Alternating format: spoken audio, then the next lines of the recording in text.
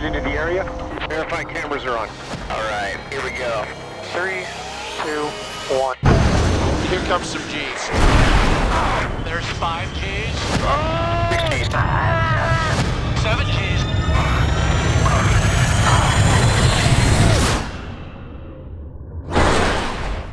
All right.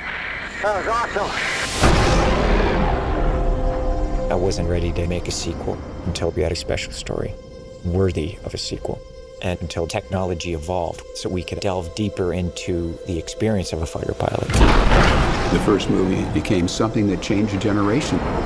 So this is exciting to come back and get in those jets again.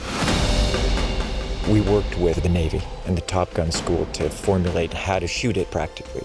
Because if we're going to do it, we're going to fly in the F-18s. The aviation sequences had to be real.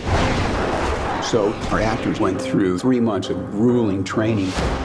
The Navy says if you eject, you have to be able to survive in the water. So we had to go through that challenging underwater program.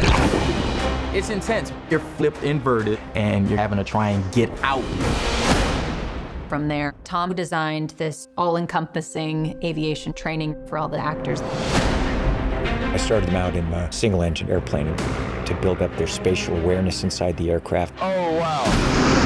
That's amazing! Oh, my God! Next, we took them to the L-39, and they went and flew aerobatics to feel what it's like in a jet. Get some speed. Wow. From there, they'd graduate to the F-18 Super Hornet and actually launching off an aircraft carrier.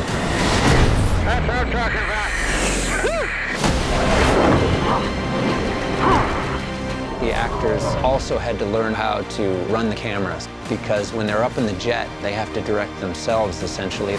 Okay, I'm rolling. I had to really teach them cinematography and the lighting so that they understood what's gonna look good on camera. Gun angle's great. Everybody thought it would be impossible for actors to really be in the jets. But that's the gift that Tom gave us, that by the time we got up there, we could handle it. Definitely the most amazing thing I've ever done. All the training, 100% prepared us. I'm very proud of what we all accomplished. Each one of them are extraordinary. It still blows my mind that we've done this. There's nothing like it.